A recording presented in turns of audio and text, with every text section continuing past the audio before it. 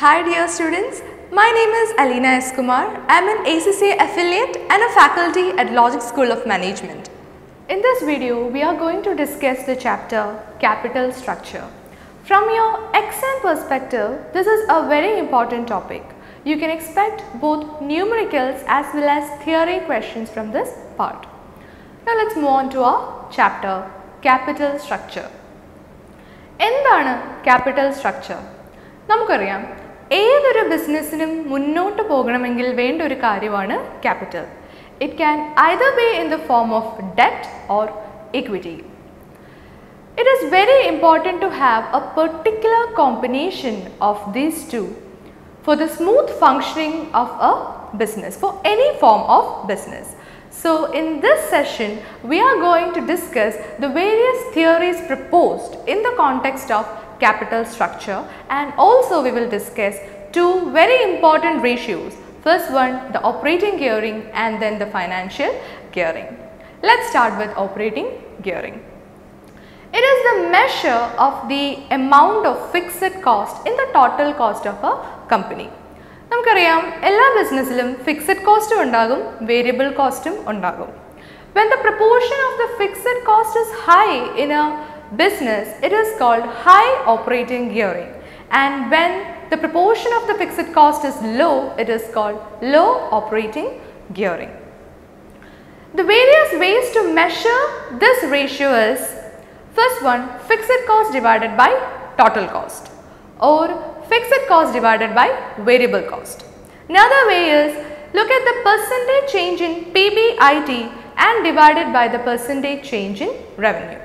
Another commonly used formula is contribution divided by PBIT.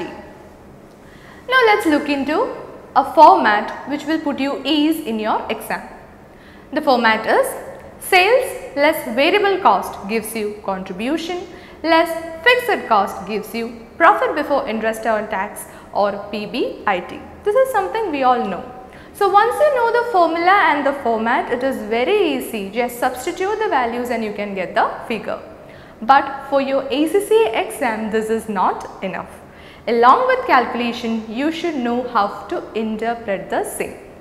ഒരു കമ്പനിയിലെ fixed cost കൂടുകയാണെങ്കിൽ എന്ത് സംഭവിക്കും, അല്ലെങ്കിൽ ഫിക്സഡ് കോസ്റ്റ് കുറയുകയാണെങ്കിൽ എന്ത് സംഭവിക്കും?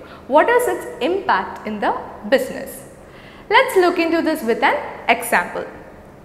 Imagine any business, any company you want, and give it a name. For example, എൻ്റെ കമ്പനി ഒരു ചോക്ലേറ്റ് മാനുഫാക്ചറിംഗ് കമ്പനിയാണ്, and എൻ്റെ കമ്പനിയുടെ പേര് choco limited. Choco Limited has a sales of $100,000 and say the variable cost is $20,000. Therefore, the contribution would be $80,000. Say the fixed cost of Choco company is $30,000, which gives us the PBIT to be $50,000. This is something which is common. Imagine the sales increase by 20%. My question here is, will PBIT also increase by 20% or not? What do you think? Let's find it out. When sales increase by 20%, our new sales value would be $120,000. We know variable cost also increases in line with the number of units. Therefore, our new variable cost would be $24,000, which gives us the contribution to be $96,000. We know the fixed cost remains constant. So by deducting $30,000, we get the PBIT, the new PBIT to be $66,000. Now let's find out the percentage increase in PBIT. How will you find that? For that, you will have to take the difference between the profits, that is $66,000 minus $50,000, which gives you the difference to be $16,000. Then divide it by the prior profit of $50,000. With this, we get the increase in PBIT to be 32%. That is, when sales has increased by 20%, the earnings of Choco Limited has increased by 32%. What may be the reason for this? This is because of the fixed cost. അതായത് sales 20% കൂടിയപ്പോൾ variable costum അതിനോടൊപ്പം 20% കൂടി. But the fixed cost has remained constant. So in this case, fixed cost is beneficial for the business. But this is not always the case. Now let's reverse this situation. What if sales decrease by 20%? Let's find out. Our new sales figure would be $80,000 and the variable cost figure would be $16,000. With this we get the contribution to be $64,000. Deducting the fixed cost of $30,000 gives you the new PBIT to be $34,000. Now we will work out the percentage decrease in PBIT. This is same, just take the difference. Here also the difference is $16,000. This implies that when sales has decreased by 20%, the PBIT or the earnings of Choco Limited has decreased by 32%. This is because sales കുറഞ്ഞപ്പോൾ അതിനോടൊപ്പം തന്നെ variable കോസ്റ്റും കുറഞ്ഞു. പക്ഷേ fixed കോസ്റ്റിന് കുറവൊന്നും ഉണ്ടായില്ല. It has remained fixed. So in this situation, fixed cost is a burden for the company. So what is the conclusion here? When a company has a higher proportion of fixed cost, it results in greater variability of returns. Is it good? Will the investors or the shareholders will be happy? Definitely no, because this sends a negative signal to the investors. അവരെ കരുതാൻ തുടങ്ങും ആ കമ്പനിയിൽ എന്തോ പ്രശ്നമുണ്ടെന്ന്. അങ്ങനെ കരുതിയാൽ അവരവരുടെ കയ്യിലിരിക്കുന്ന ഷെയർസ് വിൽക്കാൻ തുടങ്ങും. ഷെയർസ് വിൽക്കാൻ തുടങ്ങിയാൽ ഷെയർ പ്രൈസ് കുറയും. This in turn affects the profitability as well as reputation of the business. So basically we can say that operating gearing is used to measure the business risk of a company. എന്താണ് business risk? It is a risk that the company will not be able to achieve its objectives. ഒരു കമ്പനിക്ക് ഒരുപാട് objectives ഉണ്ടാവും. Say profit maximization, market growth, market share, EPS, etc. ഈ പറയുന്ന objectives ഒന്നും attain ചെയ്യാൻ പറ്റാതാകുന്ന ഒരു സിറ്റുവേഷനെയാണ് ബിസിനസ് റിസ്ക് എന്ന് പറയുന്നത്. So basically operating gearing can be used to assess this business risk. So with this we have completed the concept of operating gearing. Now let's move on to another very important topic, that is the financial gearing. This is used to measure the financial risk of a business. That is the amount of debt in the capital structure of a company. In order to find this out, we have got a number of ways. The first way is take the total of the long-term debt and the preference share capital and divide it by the equity. Equity here includes the equity share capital and reserve. With this we can find the equity gearing.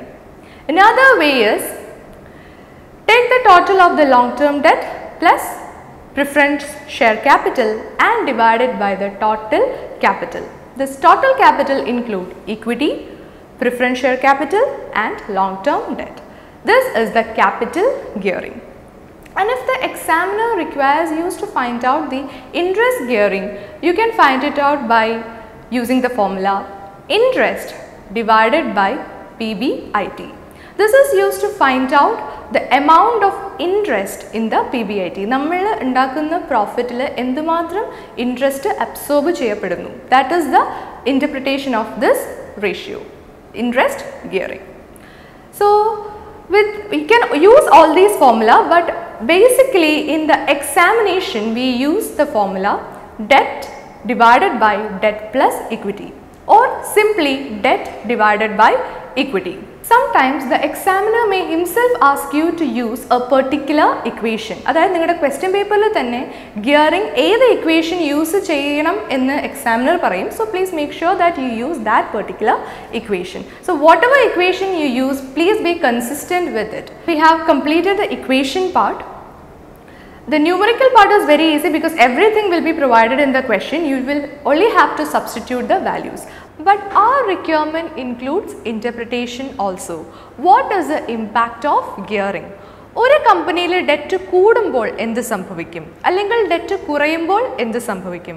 This is discussed in the various capital structure theories. നമുക്ക് ഈ ചാപ്റ്ററിൽ മെയിനായി 4 theories ആണ് പഠിക്കാനുള്ളത്. അതിൽ last theory pecking order theory എന്ന് പറയും. That is slightly a different one. But for all the other 3 theories, we should know 3 components. The components are, first one KE, that is the cost of equity. Then KD, that is the cost of debt, and WACC, which is the weighted average cost of capital. ഇതെല്ലാം നമ്മൾ already നമ്മുടെ cost of capital എന്ന ചാപ്റ്ററിൽ പഠിക്കുന്നതാണ്. But still we will refresh some of the most important concepts in light of capital structure. Starting with KE, cost of equity.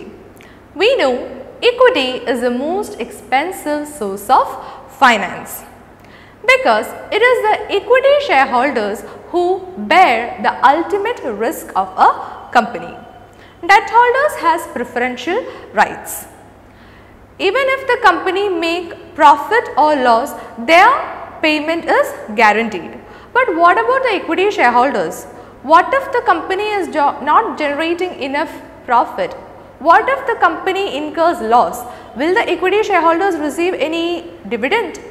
No. So, it is the equity shareholders who bear the highest risk or the ultimate risk of the business. So, when the level of gearing or the level of debt increases in a business, the risk bear or borne by the equity shareholders also increases. So, they will demand more returns. അതായത് ഒരു കമ്പനിയിൽ debt കൂടുമ്പോൾ നമ്മൾ പറഞ്ഞു ആ കമ്പനിയിലെ risk കൂടും. ഈ റിസ്ക് ആരാണ് ബെയർ ചെയ്യുന്നത്? It is the equity shareholders. Higher the risk, higher will be the return. So risk കൂടും തോറും അവർ കൂടുതൽ റിട്ടേൺസ് ചോദിക്കും. This in turn increases the KE or the cost of equity of the company. This remains constant. നമ്മുടെ എല്ലാ തിയറീസിലും നമ്മൾക്ക് ഇത് constant ആയിരിക്കും. അതായത് ഗിയറിംഗ് കൂടും തോറും KE അതിനോടൊപ്പം തന്നെ കൂടുന്നതാണ്. But what about KE and KD and WACC? That is different. It varies with the different theories. അത് നമ്മൾ individually നോക്കേണ്ടിയിരിക്കുന്നു. So first we will look at the theory, traditional theory or the traditional view. This theory suggests that there is an optimal gearing point or an optimal capital structure in a business. Let me explain this concept, how this concept works. For example, when debt is introduced in a business, ഇതുവരെ debt ഇല്ലാത്ത completely equity മാത്രം ഉണ്ടായിരുന്ന ഒരു കമ്പനിയിൽ debt introduce ചെയ്യുകയാണ്. The WACC reduces because we know that debt is a cheaper source of finance. Equity ആണ് ഏറ്റവും expensive. Equity വെച്ച് നോക്കുമ്പോൾ debt ചീപ്പറാണ്. Therefore, the WACC of the company, the weighted average cost of capital of the company decreases. But this will not last for long.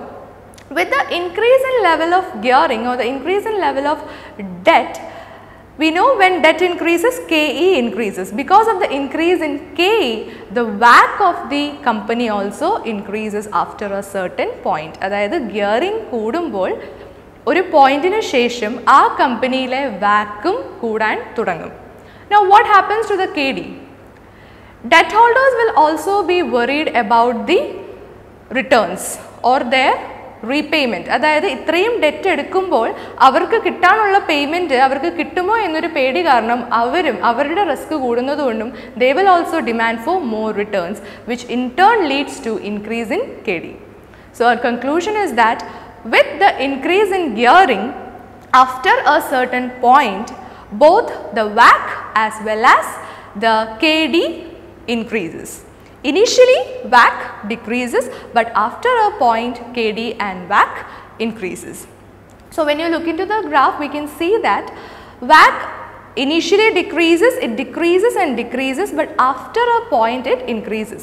It is that point where the WACC is the minimum. That point is called the optimal gearing point or the optimal capital structure of a company. അത് ഓരോ കമ്പനിയിലും vary ചെയ്തിരിക്കും. ഒരു trial and error method കൊണ്ട് മാത്രമേ നമുക്കത് മനസ്സിലാക്കാൻ പറ്റൂ. But the point two B remember here is that the company should limit it's debt to that optimal point. Level of debt ആ പോയിന്റിൽ എക്സീഡ് ആയാൽ എന്ത് സംഭവിക്കും? ആ കമ്പനിയുടെ കോസ്റ്റ് ഓഫ് ക്യാപിറ്റൽ കൂടാൻ തുടങ്ങും. That is not good for the company. Another point to be noted here is that the effect of taxation is also ignored. അതായത് നമ്മൾ ഡെറ്റ് എടുക്കുമ്പോൾ ഇൻട്രസ്റ്റ് പേ ചെയ്യും. That is tax deductible. So when the company pays tax, അത് കുറച്ച് amount pay ചെയ്താൽ മതിയായിരിക്കും. That is beneficial for the company. അല്ലേ? But that benefit is not included in this theory. So please note that point also. So this is all about traditional view of capital structure. Another theory proposed is MM theory, that is Modigliani and Miller's theory, both without tax and with tax. First of all, we will look MM theory without tax. They propose that the level of gearing is irrelevant for a business. Neither the WACC or the market value of a company is affected by the level of debt. അവരിങ്ങനെ പറയാൻ കാരണം because they believe that the market value or the value of a company depends upon the future operating income generated from their assets. So the way in which this income is split or divided between the debt holders and the equity shareholders is irrelevant. Therefore, the market value of the company or the WACC is not affected by gearing. അപ്പോൾ നമ്മൾ ഗ്രാഫിൽ നോക്കുമ്പോൾ മനസ്സിലാവും KE increase ചെയ്യുന്നുണ്ട്. അത് നമ്മൾ already പറഞ്ഞു. Gearing കൂടുമ്പോൾ നമ്മുടെ KE ഇൻക്രീസ് തന്നെ ചെയ്യും. But KD and WACC remains constant because in this theory they suggest that the level of gearing has nothing to do with the market value or the KD of a company. But after some years they have revised their theory. They have come up with MM theory with tax. അതായത് tax ഇഫക്റ്റും include ചെയ്ത്. നമ്മൾ നേരത്തെ പറഞ്ഞു when debt is taken the interest paid is tax deductible. അതുകൊണ്ട് തന്നെ ആ company കുറവ് tax പേ ചെയ്താൽ മതി. So in this theory what they suggest is that a company should take as much as debt as possible. They say the optimal level of debt should be 99.9% and just 0.1% of equity is enough. They said this because the geared companies will only have to pay lower tax than the ungeared company. Debt എടുക്കുമ്പോൾ നമുക്ക് tax benefit കിട്ടും. അതുകൊണ്ട് geared debt എടുത്ത കമ്പനീസിൻ്റെ market value കൂടുതലായിരിക്കും than the ungeared companies. And also due to the effect of tax benefit, the overall WACC of the company also decreases. So they suggest that higher the level of debt, higher the market value of the company and lower the WACC. But do you think this is logical? ഒരു കമ്പനിയിൽ 99% debt ആയാൽ will it be fine?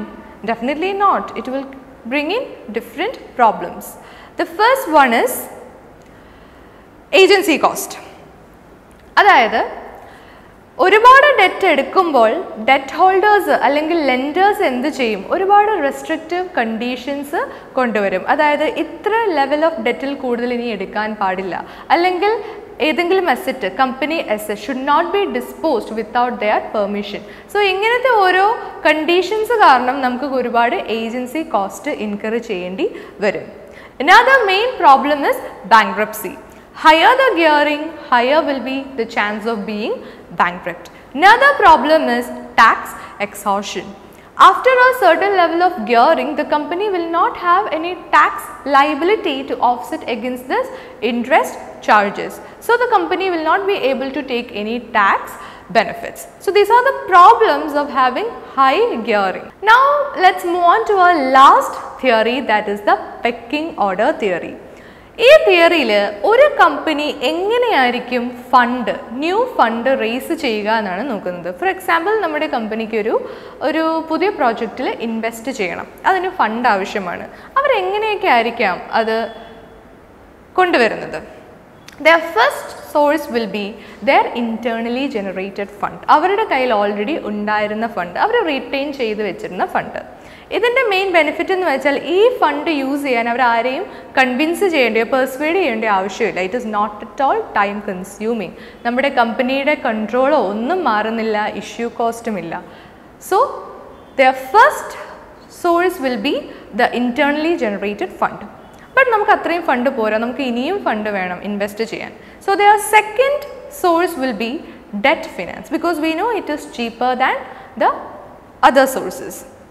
ഡെറ്റിൽ നമ്മൾ company interest മാത്രം പേ ചെയ്താൽ മതി. There is no dilution of control and the issue cost is also less compared to the other source, that is the equity. The last റീസോർട്ട് is the issue of equity shares. Share issue നമുക്കറിയാം, there is dilution of control and also the issue cost is really high. നമ്മുടെ shares purchase ചെയ്യാൻ നമ്മൾ എല്ലാവരെയും നമ്മുടെ ഇൻവെസ്റ്റേഴ്സിനെ persuade ചെയ്യേണ്ടി വരും, അവരെ convince ചെയ്യേണ്ടി വരും. It is really time consuming. So fund, equity fund our last മാത്രമേ നോക്കുള്ളൂ. First they will look at the internally generated fund, then they will go for debt, and at last they look for equity fund. So this is all about the different capital structure theories and the chapter capital structure. മറ്റ് chapters വെച്ച് നോക്കുമ്പോൾ ഇതൊരു കുഞ്ഞു chapter ആണ്, അതുകൊണ്ട് തന്നെ the chance of ignoring it is high. But my dear friends, 2018 December sessionൽ there was an essay question from this chapter, particularly this chapter. അതായത് നമ്മൾ ആദ്യം ഡിസ്കസ് ചെയ്ത operating gearing, financial gearing and these theories of capital structure. So ഈ chapter ignore ചെയ്ത കുട്ടികൾക്ക് ആ set അത്ര നല്ലൊരു സെറ്റ് ആയിരുന്നില്ല. ബട്ട് അതേസമയം ഈ ചാപ്റ്ററിൽ നല്ലപോലെ ഒരു കോൺസെപ്ച്വൽ ക്ലാരിറ്റി ഉണ്ടായിരുന്ന കുട്ടികൾക്ക് അത് വളരെ നല്ലൊരു സെറ്റായിരുന്നു, നല്ലപോലെ മാർക്ക് സ്കോർ ചെയ്യാൻ പറ്റിയായിരുന്നു. Because it was A little calculation but more of interpretation type of question and it was A very easy question once you know the conceptual clarity of this chapter. So that is the reason why I took this chapter in this video. Hope this video will be really beneficial for you for your main exam preparation. Good luck and thank you.